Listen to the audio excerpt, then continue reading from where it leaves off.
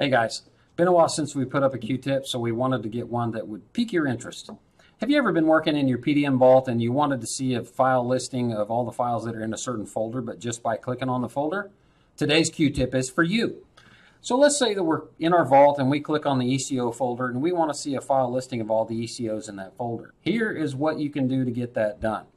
It's just a simple card list that's driven by an SQL query.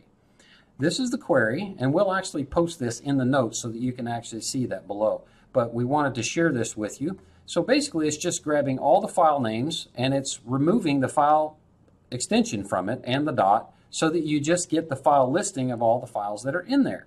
How did we come up with this? We had a great customer ask us if this was possible, and so it was a challenge. Now, anytime we get a challenge, it's almost like, okay, we really got to show up now.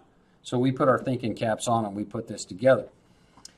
All right, we run this test and it shows up, there's all of the files that are in there. If you were to look inside all these folders, they're in separate folders. So instead of having to do a search or do a, go down to each folder and then just kind of figure out what the names are, then you actually get all of this in one card list. And it's just by clicking on the top level folder in the engineering folder. Click on the ECO folder, and then when the card appears, you're going to see all of the files that are in there.